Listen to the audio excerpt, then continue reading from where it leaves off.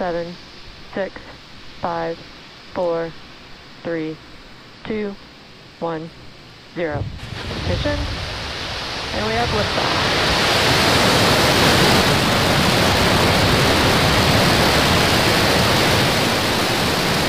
Vehicle's pitching downrange.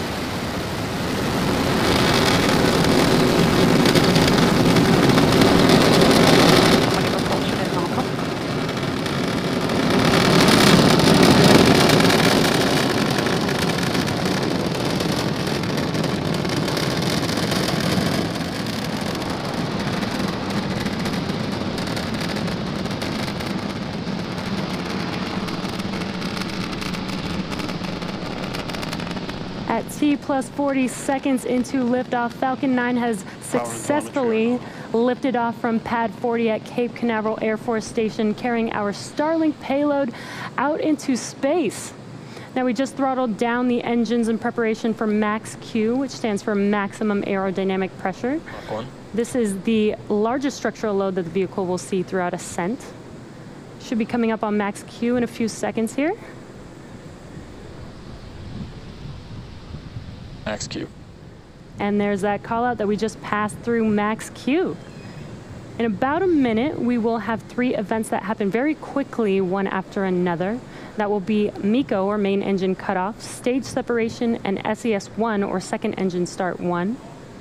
And main engine cutoff is where all 9 of those M1D engines shut down to slow the vehicle down in preparation for stage separation, which is when the first stage separates from the second stage.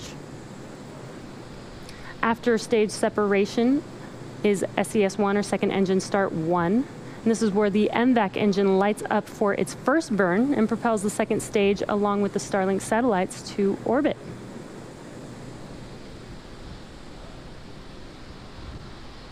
And at T plus 2 minutes, we are about 30 seconds away from those 3 events. Again, that's MECO, stage separation, and SES1.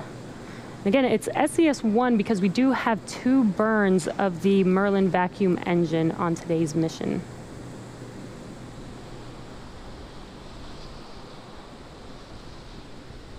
We have a beautiful view of the first stage.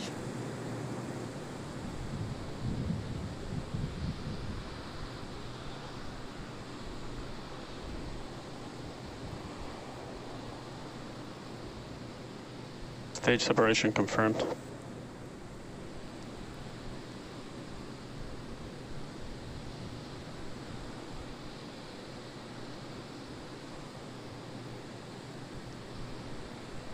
And there you just watched MECO, main engine cutoff, stage separation, and that second stage engine ignite.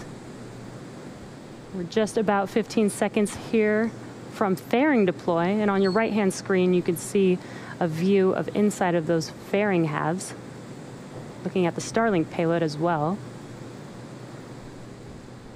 And on your left-hand screen is first stage, making its way back to Earth. Fairing separation confirmed. And there, as you watch on your screen, that is confirmation that those fairing halves have deployed.